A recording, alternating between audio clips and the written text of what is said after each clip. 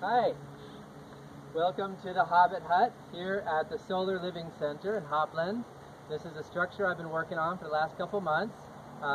It's made out of wooden shipping pallets, insulated with straw, and covered in an earthen adobe cob mixture. I'm pretty certain that this model here is about the best example design that I've come across for super low cost, very quick to build, very durable, and well insulated structure. So I'm hoping that this will kind of set a model precedence for other structures like this to be built. Let me show you the inside.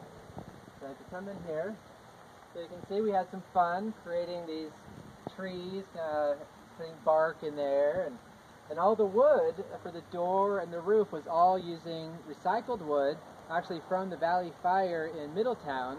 It was all milled by a local fella here. So we didn't actually have to spend any money on any wood. No plywood, no 4x4s, no construction materials really for the most part. Everything was all recycled. So, check it out. So it's nice and cool on here in a hot day such as this. Very well insulation. So we have a bed in here now. So you can see we have these bottles in here.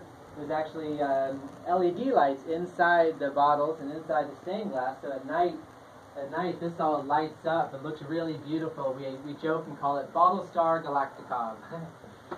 And so we have, so nice little cabinets in here and bookshelves and everything. We have these windows with these rolls like this, so we can, these are energy efficient, so it stays cooler in the summer, warmer in the winter.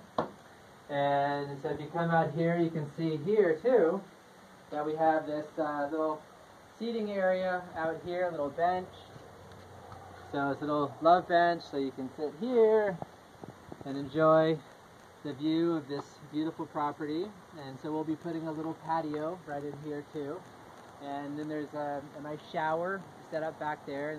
It's actually a straw bale dome shower. It's beautiful. And oh, there's one more thing I wanted to show you here to the side.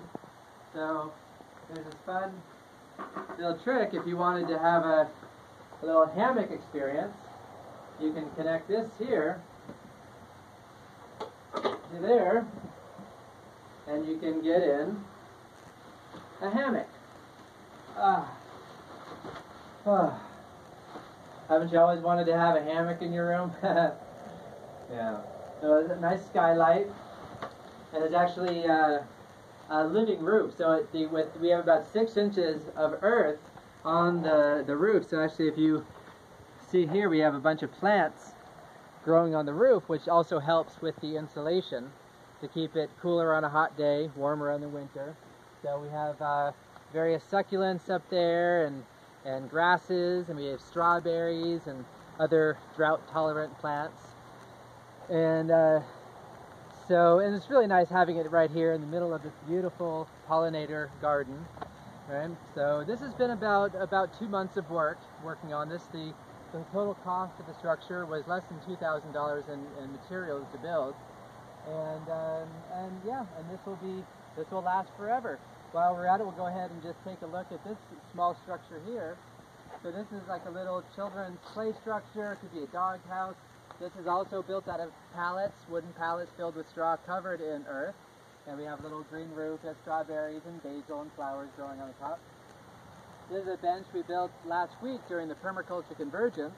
We're letting it dry, and then we'll be sealing it with linseed oil and beeswax.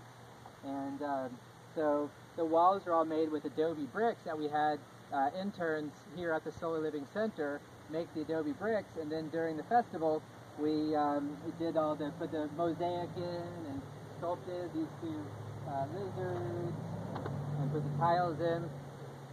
And then at the permaculture convergence last year, we built this oven here. So this is a cob oven, just using earth right from the ground that we sculpted into a beehive. And so we use this for cooking pizzas and breads and squash and everything. And so that's a nice addition. And then this here is a little tiny house.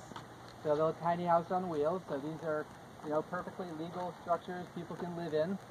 And so, yeah.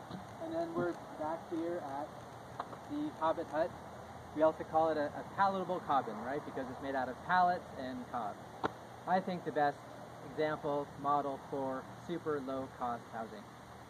So hopefully this will inspire many more structures like this to be built. And with the fires that just happened down in Santa Rosa and Mendocino and all over, this is probably about the best thing that we can do right now, is build fire resilient structures, very quick, very affordable, and have community come together and build it and have a lot of fun in the process.